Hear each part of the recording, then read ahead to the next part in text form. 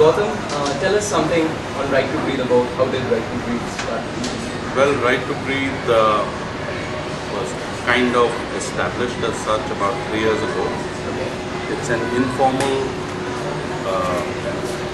platform, if I may say, for like-minded individuals who enjoy cycling either as a sport or as a leisure activity or probably as a mode of transport.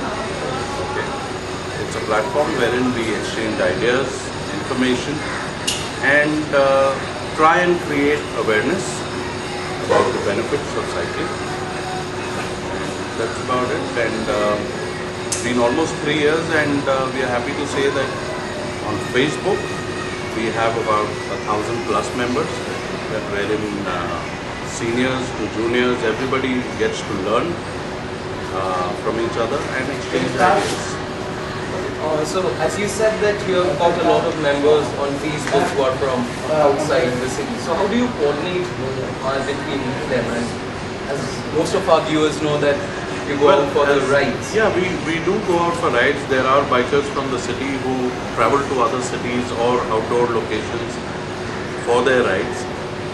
Coordination as such happens between people who want to take their level of interaction beyond a common platform.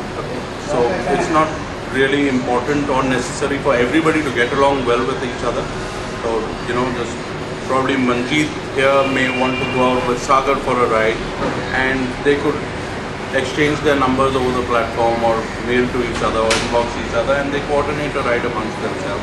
If it is a group ride being planned, then somebody takes the initiative of announcing a group ride on a particular, probably a Sunday morning or a public holiday, where we try and gather as many more bikers as possible, and we enjoy the rides, whether it's from Victoria to Dakshineshwar or probably to Narendrapur Bird Sanctuary or the Botanical Gardens or the wetlands behind Sector 5. So it's fun while we are trying to get fitter and explore our city. Okay, so what is the events that goes on with Ride2Breathe? Is it just biking around the city, or going for bike tours, or something else? It's not that. We have certain members who actually take us for rides to some places of interest in and around Kolkata. And we do it. We actually, there is a health benefit, and we are able to actually see different places in Kolkata. I mean, I was born, but I am somebody from Kolkata, but there are a lot of places I haven't seen. But thanks to Manjeet, he takes us to places, he knows the nook and crannies of Kolkata. These are places of interest. These places have remained in Kolkata for many, many years, but we have had no information about it. We discovered these places. So it's ride, fun, health benefit, and sometimes we do go outside Kolkata for long rides. We may go solo, like I go solo, but there are certain groups, as Gautam was saying, people get together, people like-minded people, they get together, they go out for rides.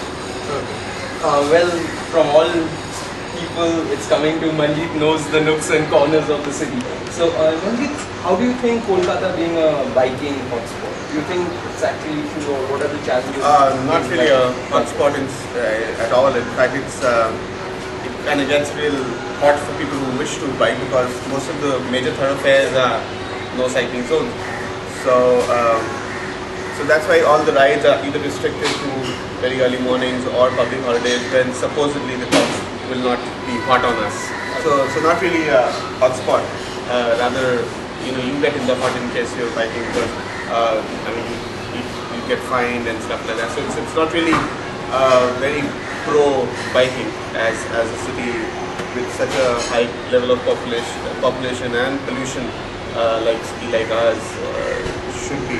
So that's kind of really it's really ironical that Calcutta, I guess, is the only city which Probably has, in the world, if not in yeah, which is legally has no cycling zone. So it's kind of disturbing.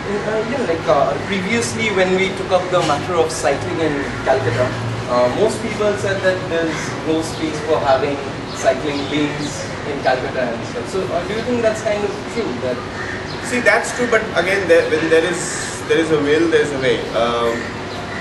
I had this chance option of going to Israel last year, and there a lot of cycling happens on the footpaths, on the sidewalks, as you know.